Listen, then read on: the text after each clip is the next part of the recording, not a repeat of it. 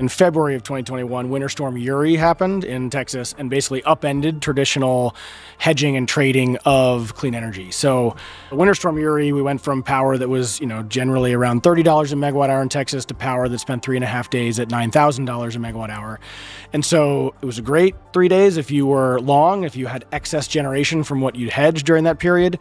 If you were short because you'd committed more, and during that period it was generally low wind speeds, there was a lot of cloud cover, so renewables as a whole, if they were online, were not producing a lot. Neither was the gas fleet because a lot of that was frozen. And so a lot of groups ended up basically having to go buy $9,000 power in order to deliver it to a fixed commitment at $30.